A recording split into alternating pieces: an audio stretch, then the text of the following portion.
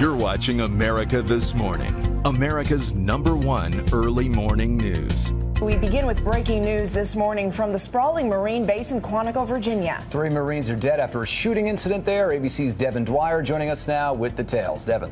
Good morning, John and Diana. That's right. A Marine Corps spokesman just told us that the all clear has been given after an overnight incident, a shooting incident with the alleged gunman found dead. Now, this incident took place on a Marine Corps base, a sprawling facility just south of Washington. It sits on nearly 100 square miles right near the Potomac River.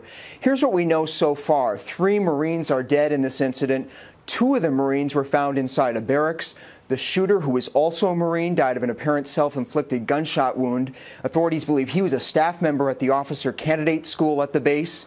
And the gunfire broke out late last night, just about 11 p.m. local time, when another Marine was wounded. He was taken to a hospital and later declared dead. Now, the base had been on lockdown. That lockdown has now been lifted, and officials say that they expect to conduct a full investigation starting later today. John and Diana.